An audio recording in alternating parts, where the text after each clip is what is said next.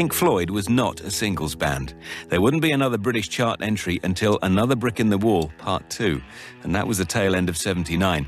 The group's strength lay in their albums and the innovation and experimentation they brought into the studio.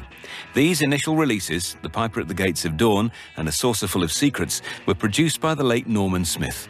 Nick Mason. Norman was an excellent engineer and had worked with the Beatles.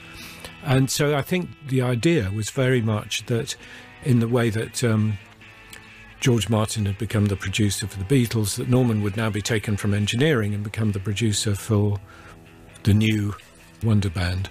And I think he was terrific for us for that period because he was a little like George. He was a musician and he did have quite a lot of input.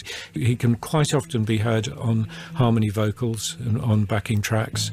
He could certainly lay out a chord sequence, suggest different instruments and so on.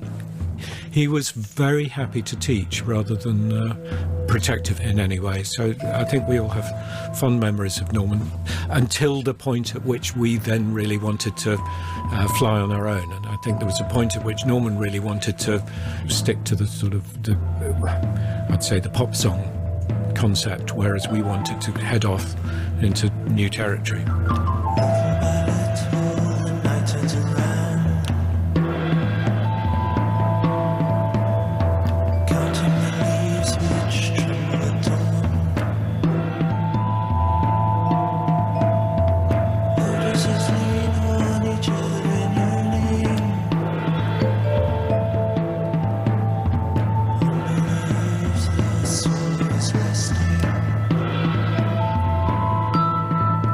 Set the controls for The Heart of the Sun from the 1968 album A Saucerful of Secrets, which David Gilmour believes is the only track featuring all 5 members of the band, and was released shortly after a turbulent period in their history, which saw the arrival of David and the departure of Sid.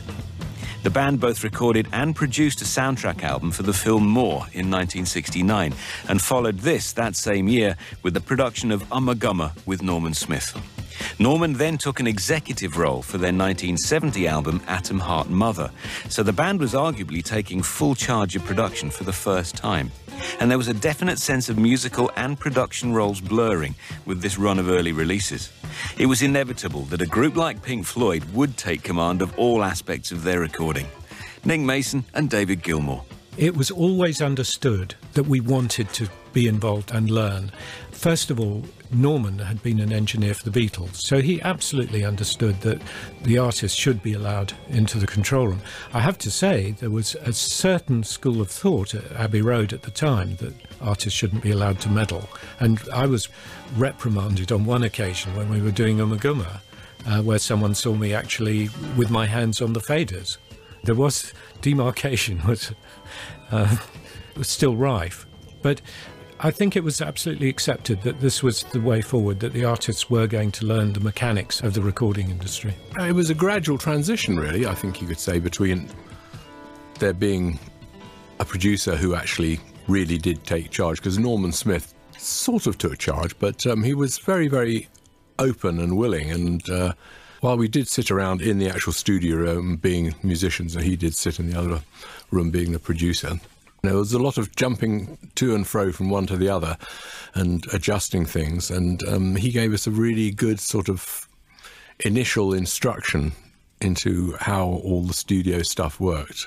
And he didn't have such an ego that we couldn't butt in as much as we liked. And his role over the next year or 2-3 years, sort of gradually reduced until he would just sit around at the back and make the occasional comment, but mostly just let us get on with it. By the time we got to Medal, it was pretty much just us